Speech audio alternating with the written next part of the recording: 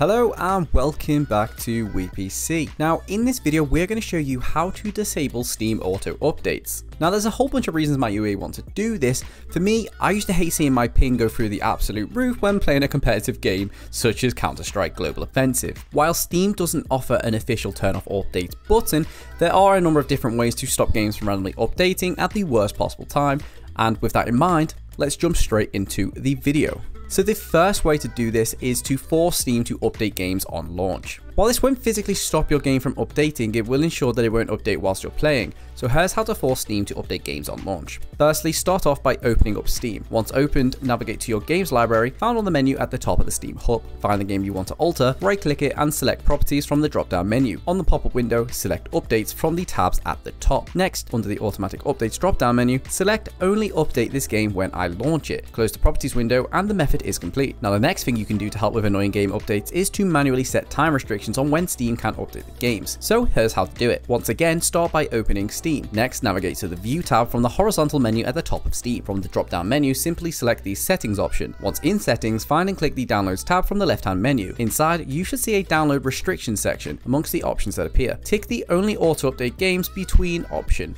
In the two drop-down menus found below, you can enter the exact times you wish to restrict the updates to. You can also set the amount of bandwidth that the download consumes too. If you want to almost completely stop updates from occurring, we recommend using an extremely obscure time such as 5 to 6 AM, unless you're a gamer that is up at 5 to 6 AM. Be sure to pick a time that you know you're not going to be at your computer. Our final step is to disable Steam starting on startup. Whilst this won't stop Steam from updating, it will stop Steam loading on Windows launch and can save you precious internet consumption by doing so. So to do this, like always, start by loading Steam. Navigate to the settings menu once more, which can be found in the View tab at the top menu of Steam. Inside the settings tab, locate Interface and select it from the options available. Inside Interface, you should see a tick box labeled Run Steam when my computer starts. Simply untick this box and close the settings window. So there you have it.